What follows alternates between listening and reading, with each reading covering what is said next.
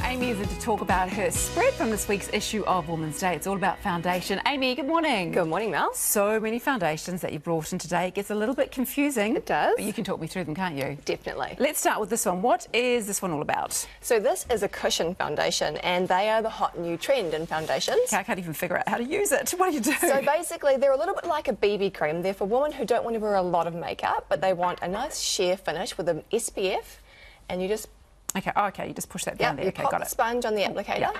Got it. Got it. Yep, Yeah, and it comes through. Yep, comes through, and then you just add that on your face for a nice lightweight sheer coverage. Okay, that sounds like a bit of me, actually. I like lightweight and sheer. What about this one here? Okay, illuminating foundations. We love these because they've got sheer luminescent particles in them that give us a little bit of a glow.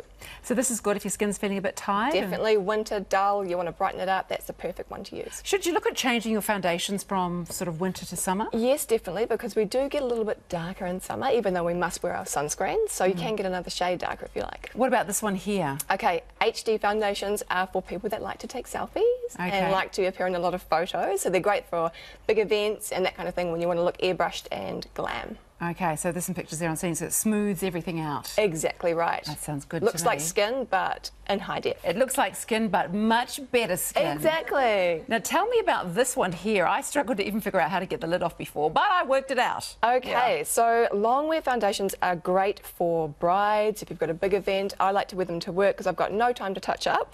So you pop that on and it's not going to budge all day. I like the way it's got the, everything seems to have these sort of applicators these days. Exactly, sort of spongy applicator. We're all in a rush and we like ease of application, so pop it on and blend it in. They set pretty quickly, long wear foundations, so you want to work quick. Okay, so otherwise you're going to get, what, a streaky face? Yeah. Is this good for all sorts of skin types? Yep, definitely. If you are looking for something that's not going to move.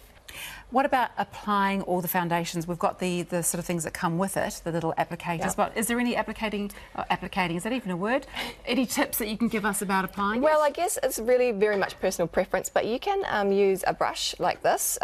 Lots of makeup artists use a synthetic bristle brush. It'll give you a really nice effect, and just like a makeup artist has done your makeup. So why the flat end? Is that a good thing?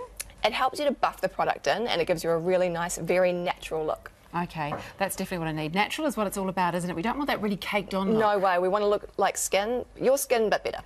Okay, so that's a blending brush. And my final question to you is that I've heard a lot of things about this. Do you think that primer is an essential, or is it something that you can miss in your beauty steps? Personally, for me, I think primers are absolutely essential. They do a few things. Mainly, if you put them on after your moisturiser and you apply your foundation on, that will last the distance. It'll make your foundation look beautiful and give you a nice clear canvas for that base. And it just smooths out everything as well? Exactly. It's going to last you all day. So it will give it a flawless finish. Definitely. And you like this one? I love it. That's an illuminating primer as well, so that'll give you another nice subtle glow too. Okay. I am all about the glows. The glow in winter is what we definitely need, isn't it? We do. Hey, fantastic. Well, that's very exciting. I love playing with makeup. It's something in me. And you're such a fountain of all knowledge. So it's always so much fun to have you in here, Amy. Thank you so much. Thank you, Elle. It is a pleasure. And if you would like to have a look, you can look in this week's Women's Day, of course. You can buy that at home and check it out.